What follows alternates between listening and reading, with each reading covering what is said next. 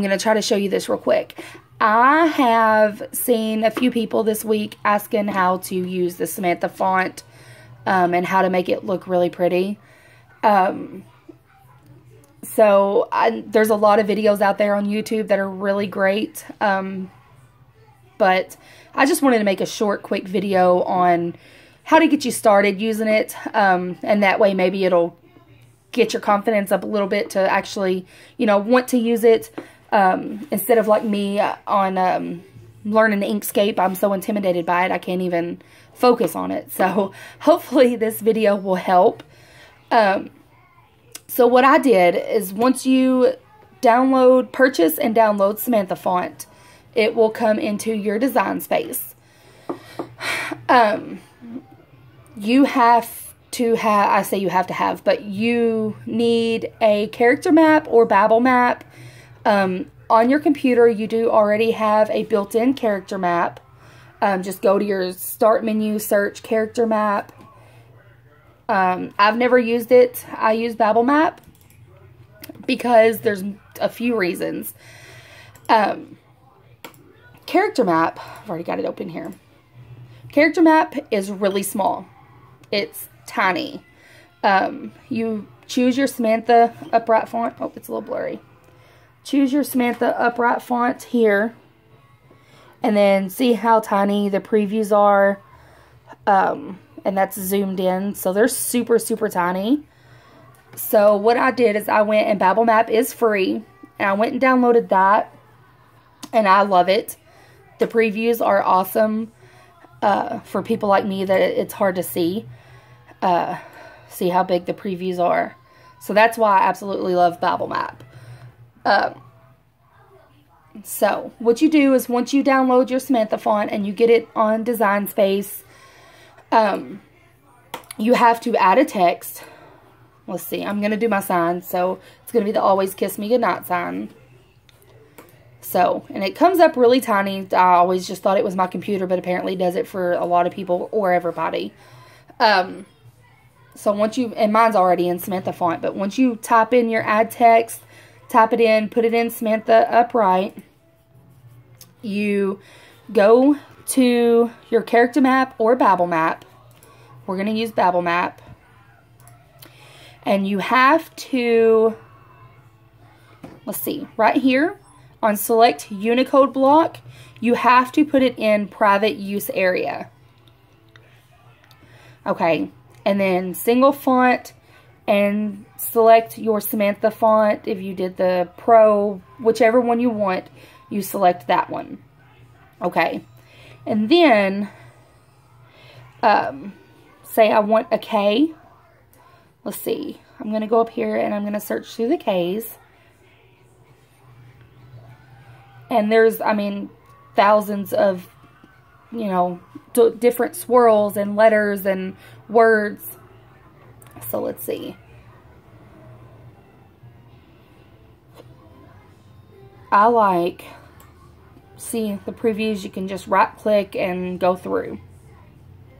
I like this K. Or this one, I'm not sure which. But I will just go with this one because I like it. Once you click on it, it's going to bring it down here. It'll bring it right here. And you copy that. Okay. I'll zoom back out. You go to Design Space to your Word. Double click where you can edit it. And it took me forever, and I'm not joking, and I'm embarrassed by this, to realize that you could actually double click on the word to bring up the text box, which, I mean, it's like that on everything, but when I first started, I thought you just had to exit off and start all over again, but that's a little side note. You can highlight, right click, and paste, or you can just click backspace. Either way, you're going to be taking out the K. So I highlight, right click, and paste, and it puts a square, and it automatically changes the K. So that's pretty simple. If I wanted to put a different lowercase s on there with a swirl or something, just come down here, go back to Babel Map, come down, search through your s's. like say I wanted this one. Just make sure you take out that previous letter or it will copy it again. Let's see. Let's try this one. Copy, come back, double click. I highlight, right click, and paste. And see how it changes my S. So then what I do is, because I can't hardly see, I have to make it bigger. I isolate my letters. Actually, hang on. I always work with it in black because it's just so much easier to see that way. Then edit, isolate my letters. And then I just piece them together.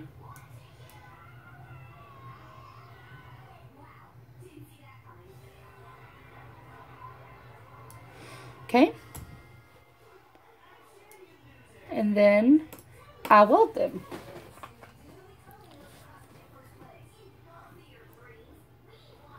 Okay. So that's pretty simple. It's not as hard as I thought it was going to be, definitely. I thought it was going to be way harder than what it really is. So I really hope this video helps somebody to be able to use it. And hopefully it can be downloaded to the site so you don't have to search YouTube or something and watch a 45-minute video on how to do it. Hopefully 7 to 8 minutes is going to be quicker than that, but they're probably better than me. But if there's any questions, just feel free to message me or anything like that, and hopefully I can help. I'm by no means an expert, but I got that far.